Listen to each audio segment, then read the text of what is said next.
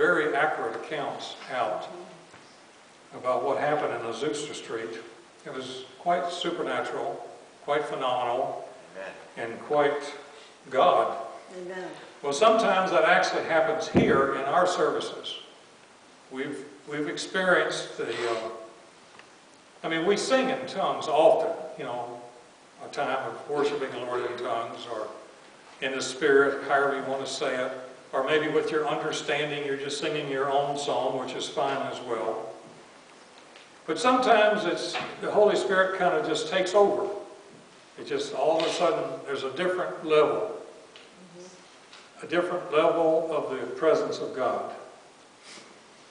I really like those times. Yes. And I literally will drive 1,000 miles to be into that.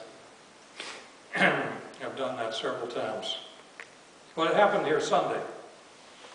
Sunday morning, there was a particular time in our worship after we've been worshiping for quite a while. All of a sudden, the Holy Spirit was taking over. How many of you recognize that? How many of you recognize it Sunday morning when it happened? Well, that's a time then to really lean into God, to really look to Him, to really invite His presence in your own life. You may be singing in your understanding, or you may be singing in tongues, but be aware of the fact that something's happening in the spirit realm, and enter into it. And don't do anything to mess it up. It might last 5 minutes, it might last much longer. But it's not a time to start a song, it's not a time to lead in a prayer, it's not a time to prophesy. It's a time to just wait in His presence. Maybe you're singing, maybe you're speaking in tongues, or maybe whatever. Maybe you're just quietly meditating on the Lord. But don't do anything to break it up. Just allow it to happen. It'll lift us as suddenly as it came, without anybody doing anything. It happened Sunday morning. It was here. Several weeks ago, I was in another place, another state, and they had a good worship team, and a lot of people were in attendance. Several thousand people were in attendance, and all of a sudden it just happened. All across the whole place, everybody was just worshiping the Lord. And they knew how to let it happen. And it happened for about 20 minutes. I've been in other places where it's happened, and it's happened for 35 or 40 minutes. But it's just a wonderful thing to be in the presence of God, just to realize that His presence has come in a different dimension, a different anointing, a different level. And you know what? That's a time when people can be healed. Without anybody praying for healing, or anybody doing anything, just worshiping the Lord, people can be healed. Not only healed of sicknesses, but healed of fear or unbelief or anger or whatever. Just something happens. It's God. He's come and He's with His people. He's enjoying the presence of His people, and He's enjoying their worship. I hope I'm not spooking you out by talking this way. You know our God's a supernatural God. And He's living in us, as was mentioned. But we don't worship the God inside of us, Christ in us, the hope of glory. We worship the God in heaven, our Father in heaven, and the Lord Jesus Christ. And it's a wonderful thing to experience God's presence. Amen? Amen. Well, I was going to speak a few minutes about David. Let's turn to 1 Samuel in chapter 17.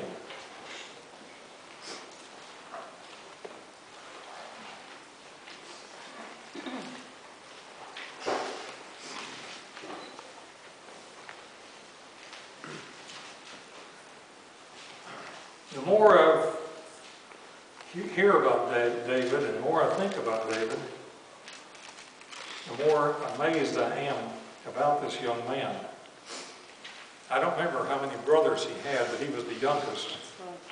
Did somebody say how many it was? He's number 8. He was number 8. And of course he got the job of taking care of the sheep because he was the youngest.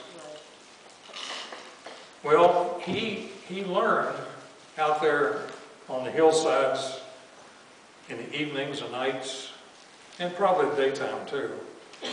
He learned that as he played the harp and worshiped God, that God's presence would come on him.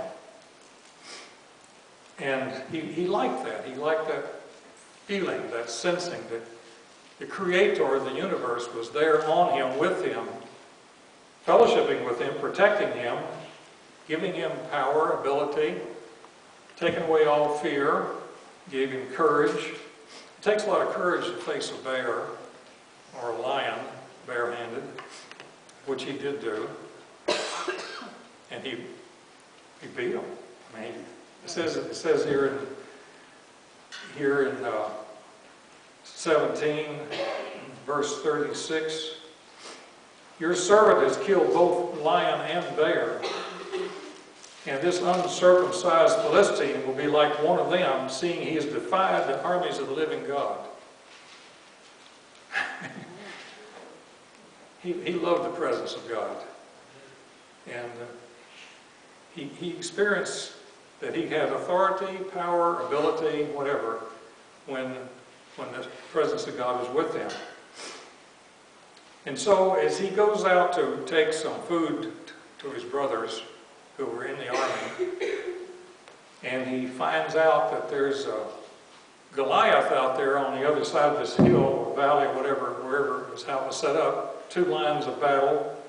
One line of battle was Israel, and the other was the Philistines. And Goliath was the champion of the Philistines. You know the story, of course.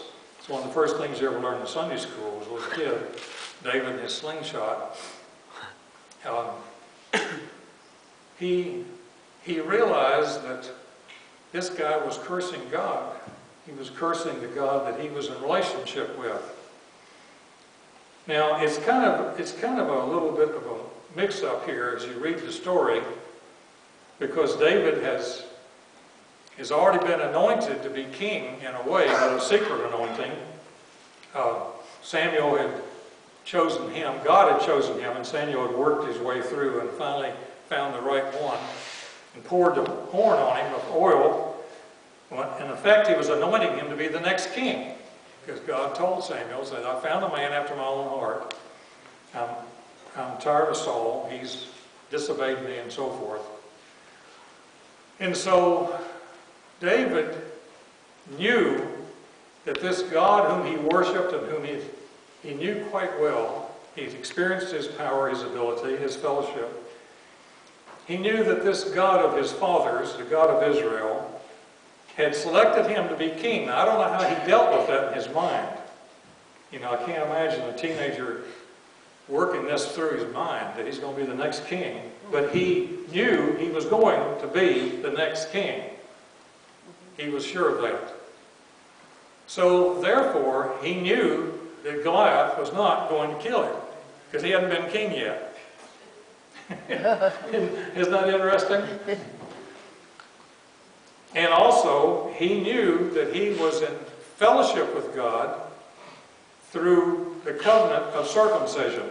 He was an Israelite, and that he had been circumcised the 8th day, and which ratifies the covenant that God made with Abraham and so forth. And now he's in the covenant relationship. He knows that he's in the covenant relationship. And he knows that Goliath is not in the covenant relationship. And he never ever called him Goliath. He only just called him an uncircumcised Philistine. I think he called him that 3 times. Because he's saying, in effect, he's not in the covenant. I'm in the covenant, he's not in the covenant, I'm going to win. It was just that simple to him. He had absolute total faith he was going to win. He had no doubt he was going to win. He didn't know how he was going to kill him. Whether he was going to kill him with the sword or with the stick he had or the sling. He wasn't even concerned about that. He knew he was going to kill him. He figured out the sword wasn't going to work because all this stuff was too heavy to wear. And so he took his little staff and his sling, and then he decided to just kill him with a sling. I guess otherwise he just punched his eyes out with the staff. I don't know how he was going to do it, but he knew he was going to do it.